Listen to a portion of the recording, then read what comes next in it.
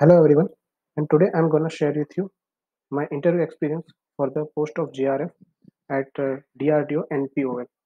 Actually, the Npol basically stands for Naval Physical and Oceanographic Laboratory, and it is basically associated with the sound and wave navigation in the defense sector. So let us start. I'm gonna tell you what are the questions they have asked me and what are the remember question answers I can remember. So first of all, and this interview was online.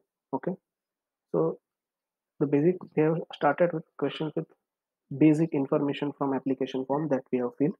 They've asked the name, the percentage, and what your experience, and what's your gate score, and all the things what you achieved in your life till now, and some basic question about your family and what your parents do. Is there any siblings or not? Okay. Next, they have asked about why MTech or JRF. Which one will you choose, and why not doing masters or GR? Why you are choosing GRF? So I have given the reason that I have my own reason that I have given for the why I'm choosing GRF. So they have directly moved to the next question, and they have started asking the technical question. So they have started the first question from technical, the brief detail of my final year project, because it's a my final year project is quite interesting. So their interest and might be the interviewer is also from the same field. So they've asked some basic question and to introduce some brief about me in final year project, and they've asked some counter question regarding that.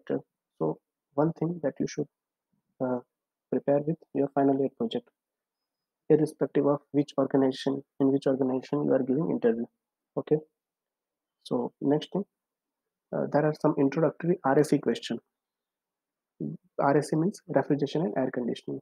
So some basic question like what is the VCR cycle, what is the function of compressor, what is the effect of superheating, subcooling. So basic question as a BTech level. Then some practical experience based question of RAC, because as my working experience is in RAC, so they have asked some practical questions which in currently used by industry. So I have given the satisfactory answer. Those questions I know. The question that I didn't know, I just simply said, "Sir, I don't know." Okay. Then they have asked some psychrometric chart lines, so what different lines shows, and what is the function of different lines, and how we can find dew point temperature, how we can find enthalpy, how we can find wet bulb temperature, and one thing, what is the comfort condition, and what its significance, and what are the factors that affecting the uh,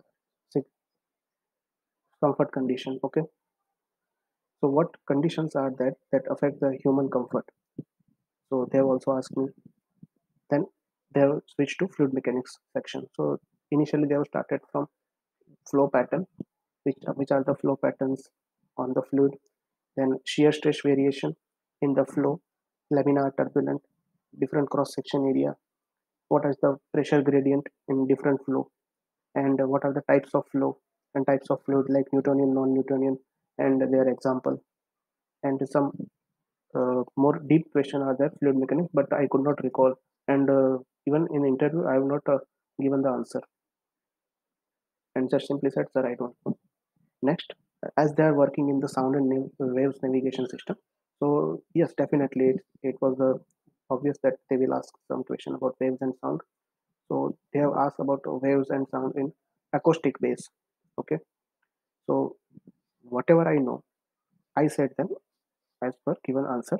But when they started going into deep, then I just said simply, "Sir, I don't know this answer," and then they found out that this person has this much knowledge in this field, so they have switched to next portion, that is the thermodynamic relation. So they have asked some basic, what is the TDS relation, what is the Maxwell relation, what its significance, what have you used in practical life, and what is your why you only limited to theory questions. Then one thing that is interesting, and this is the most lengthiest part, that means the longest portion, the longest question, that is Joule Thomson coefficient graph and its significance. So what its graph says, and the graph is plotted between which two quantities, how it is drawn, what is the inversion line, what the slope indicates. So this is the longest question that discussed in the interview. Next, as I have experience in RAC and especially in production, so and sheet metal also. So they have asked some sheet metal operation basic shearing mechanism is what are the different plunging, blanking, and what are the different sheet metal operations, and just they have to check. They want to check that whether I have the knowledge or not, and then the sequence of sheet metal operation from my experience, because I have said them I was associated with the designing of this sheet metal part. So they have asked me what is the sequence from starting from raw material to the finished sheet metal product. So what are the operations involved, like cutting, punching, bending, notching, embossing, finishing, filing, all that thing. Then they have switched to production, that is welding. So during that welding, what are the microstructural changes are there? What is the heat affected zone? What are the welding defects are there? So they have asked regarding microstructure changes.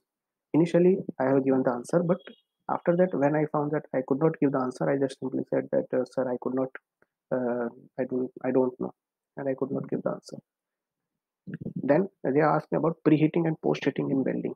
So this is a quite interesting topic. Why preheating is done? Why post-heating is done? Why it is done in low carbon steel or high carbon steel? Why? And the next question was what is the effect of carbon content on the welding process? And if carbon content is too high or too low, then which welding process that we can use? So these are the questions they've asked me, and this interview was around 25 to 30 minutes. So these are some questions that they have asked me and in the interview. So I hope this will be helpful in your upcoming JRF interview. I have also uploaded one video of JRF in ARDE, that is a Pune lab. So I have also uploaded that video, and that is you can find in the I button on the topmost side. So thank you for watching this video. I hope you enjoyed this and you found some information about the interview. And one more thing that I would like to tell, what is about the panel members. So there are 4 panel members. So and all are male. One person is from HR and other 3 from technical. So this is all about my interview experience. Thank you for watching this video.